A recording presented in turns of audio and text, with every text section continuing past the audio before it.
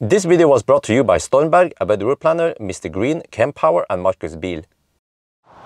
Yo, what's up? Finally it's here, the Volkswagen ID bus. In this video we're going to do an interior review. I will also include the baby stroller and the baby seat test.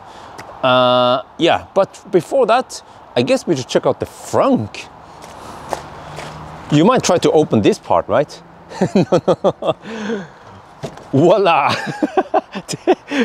Yeah, you just fill up washer fluid here, and of course there's no frunk here, but it's a nice mount, like it's in the underbite, like get out of the left lane. Yeah. And the charge port is on the right side with the wrong side, should have been the left side with the right side, but at least it's near the edge. Well done. Wait, did we have we have kick sensor.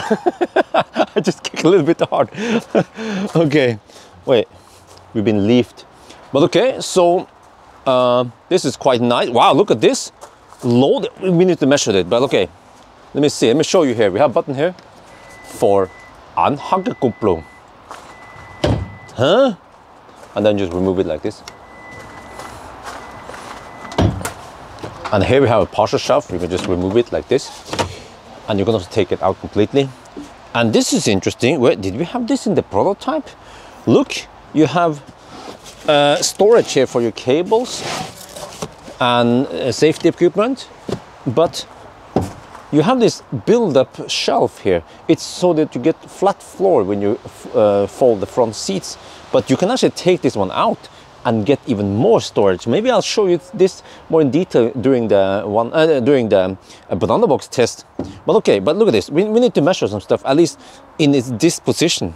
So the loading height is 66 centimeters. And the depth of the trunk here is roughly, wait, oh, it doesn't give it. Wow, 123 centimeters. And the width here is 123 centimeters also. What about the height here? Well, actually, it depends how you measure it.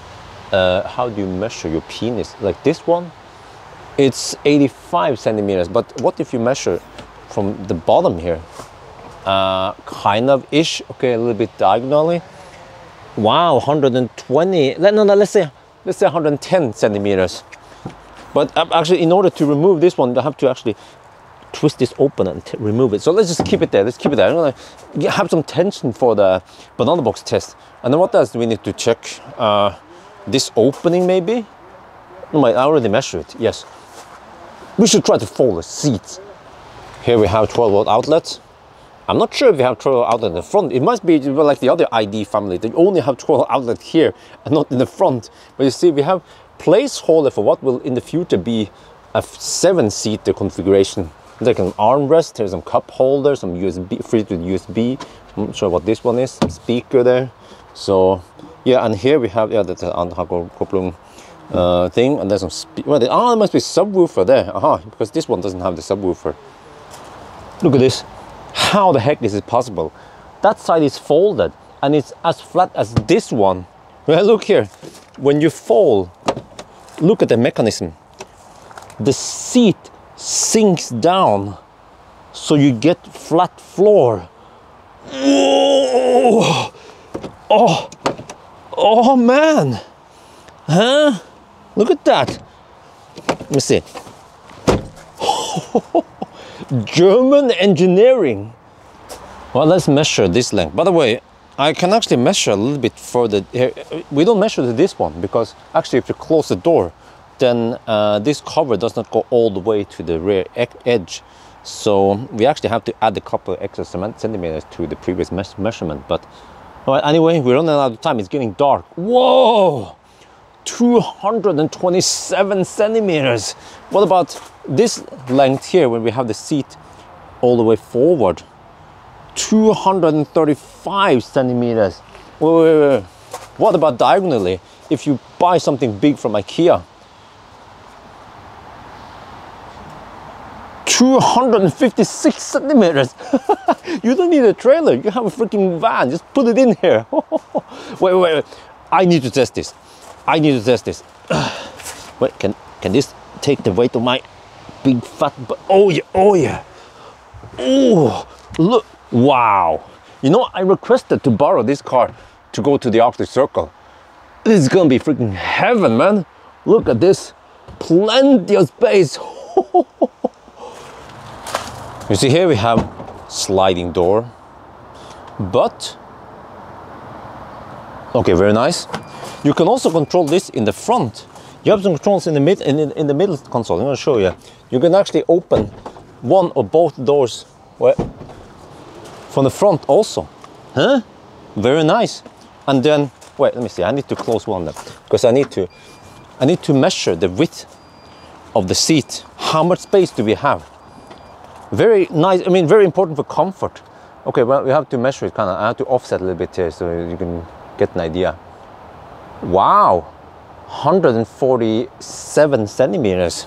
And then what about the height here? Oh, this is proper. Let me see. 37 centimeters. This, you see, I'm not sitting like this. It's actually very nice and comfy. And then here we have a table with cup holder here. Huh? Huh? Wait, actually, it feels a bit flimsy. But at least it's like the airplane style. And then, okay, look here. You can also recline the seat. Quite a lot. Wow. I like this. I like this. Do we have center? Oh, we don't. Huh. Okay, here we go.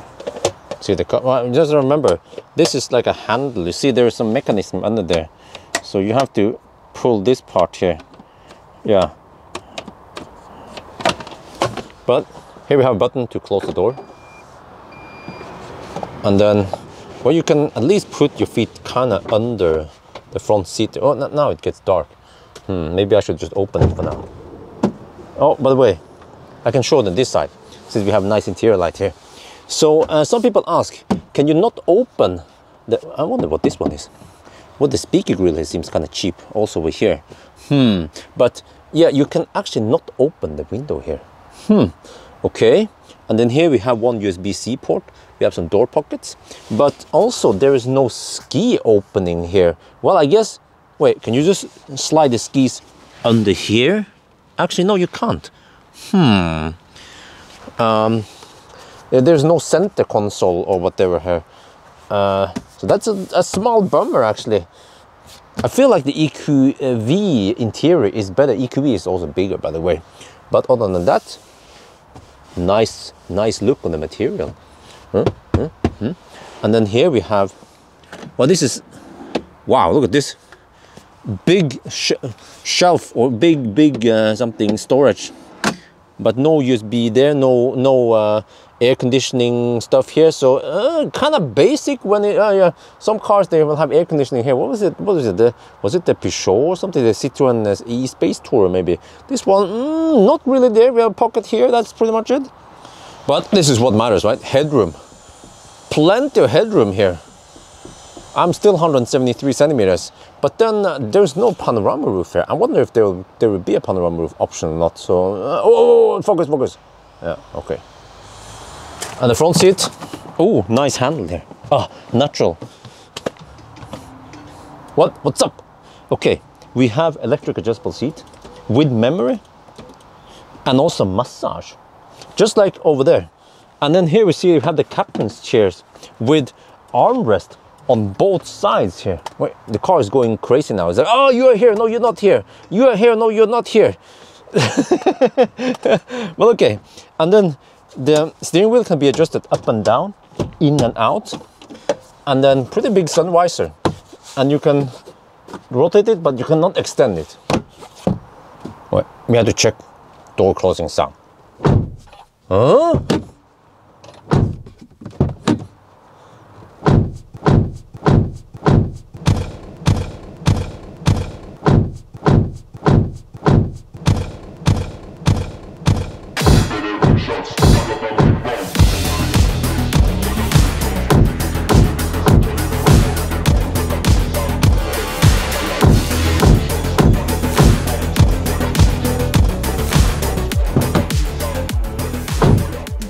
Okay, but wow, oh, it's so silent now. Well, look here. See, I don't know if you noticed, but yeah, there's an ambient light here that turns red when you open it. Huh? You know, Germans, they're all about safety. Yes. Kind of plastic-ish material. This is for opening the trunk. And you see here looks just like the ID3, ID4. And also, I don't know if you noticed, but when you move the steering wheel, the instrument cluster also goes with it. And it still has that tiny instrument cluster. From my perspective, it will look something like this, you know? So they could have made it slightly bigger, but no. Let's see, I'm going to show you something here. This now shows you, this is the new ID software, I guess. It now shows you a trip meter here, and you can change it. You see, since charging, long term, since charging, since start. Huh? Huh? Do you like that shit? Huh? So yes, and then here, what am I saying? Can I get some cabin light here? Cabin light is still that white. Yeah, that white. I think it's a little bit too cold. I prefer slightly warmer cabin. What about cabin? What about this one? Yeah, same temperature there. Okay. Here, pretty much the same. No need to explain. Just like the ID family, ID seems to be the bigger screen, like in the ID4, ID5. Here we have two USB-C. We have a wireless charging pad here. Zuck. And you should see a symbol here soon. Well, yeah, okay, there is. But I haven't found 12-volt outlet here. Okay, we have another USB-C there. We have, okay, this side does not have USB-C. Okay, but there's also, yeah, here we have the controls for opening and closing the door, the back doors. You see there. And then I guess you can disable this if, in case you have kids maybe in the back. So if you just do this, yeah, then you know the back people cannot mess with it. But also here we have cup holder, huh? 2 cup holders here. What else here? You can put some shit there, and then I guess here you can put your TPS reports. There's some kind of wood. Is it fake wood or is it real wood? I'm not sure. Seems to be probably just, you know, I bet this is just vegan wood. Yes, everything is vegan nowadays, even the wood.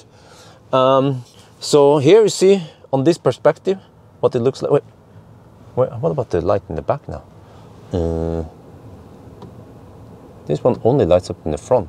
Now we get light in the back. Okay, that's kind of weird. Wow, look at that. Huh? I like this bright interior. I also like the looks of the seats. Huh? And then here we have the center console. You can also remove this if you want. There's also more space here. Wait, how is this again? Yeah, there's tiny little spaces here. You see, normally the windscreen on most cars would be maybe roughly here-ish, right? But in the ID bus, it is so far ahead, so far away from the drivers. I have never experienced this. I have tested so many cars and also vans, and no van has this humongous.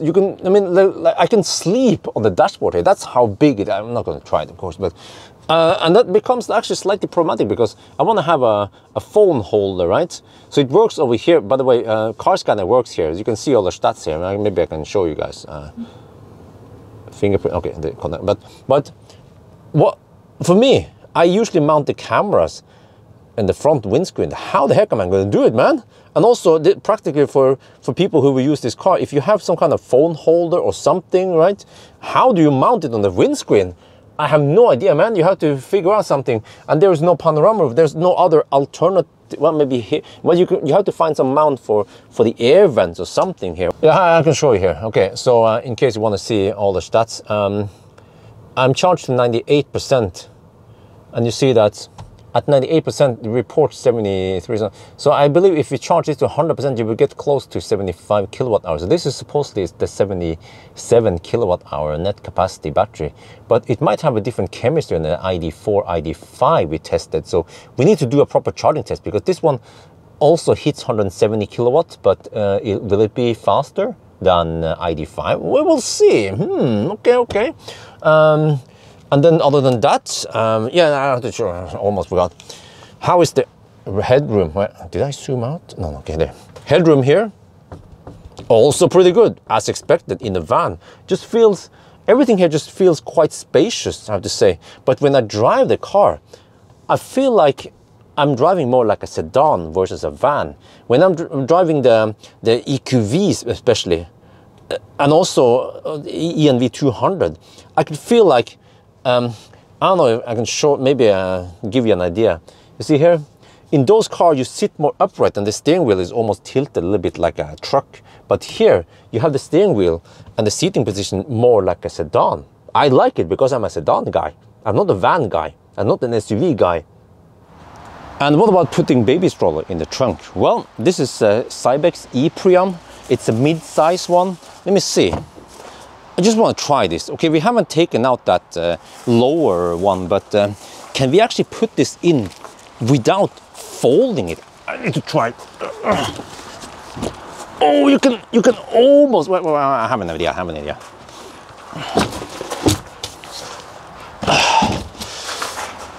There you go. I just broke internet. This is brilliant, man. Or at least you can, if you're not so damn lazy as me and you fold it, you can at least put 2 in there. Or if you lower the floor, then you can do it, just to show you how big this trunk is. Here we have Isofix hole. They are by default already not covered or anything. That should be easy. Let's try. Always wear protection. I use this one from Diono. Well, it's from Amvina in Sweden. Wait, is there a place I can put this lip? Yeah, I can do it like this. And also, I like this cover because, okay, you want to cover the seat, but also it will give extra friction so that the car seat doesn't go too much sideways. Okay, and then we take the Isofix base. What? I just noticed it's so easy because we have the sliding doors and we have a large opening here. This is perfect family car. I need to buy this one. EQS, go home. Okay, take out the hooks. Let's see now. How easy is it to kind of poke it in there? Where I can just, you know, stuff like this, you don't realize how brilliant it is until you struggle in a small sedan.